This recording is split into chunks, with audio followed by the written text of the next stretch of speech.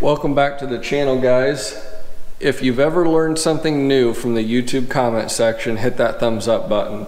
Some of you might remember I made a video recently, within this last year I think, cutting off the bottoms of doors with a Festool track saw by clamping the track to the door and cutting them off in place.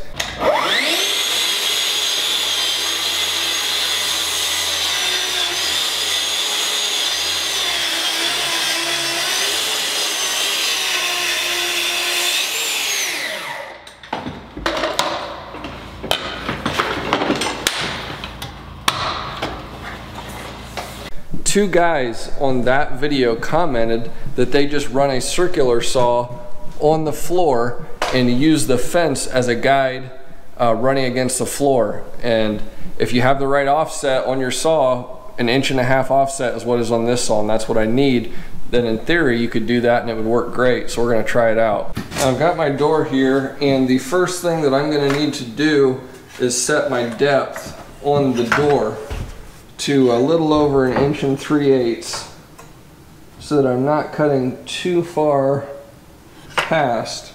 So that should be good right there, matching the thickness of my door. Okay, first one, here we go. Wish me luck.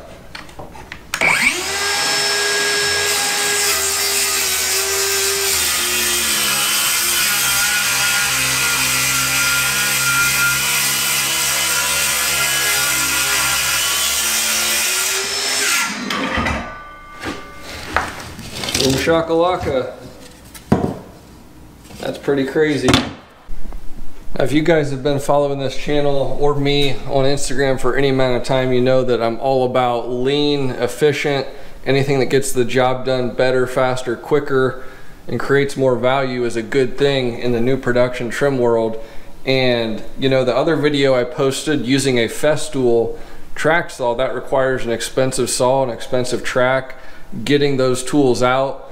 This is a much leaner approach. All I'm grabbing is a circular saw, and of course I can do this because where I work we don't install flooring until after trim work, so I'm just running on the subfloor or concrete, and it's going to work great for me.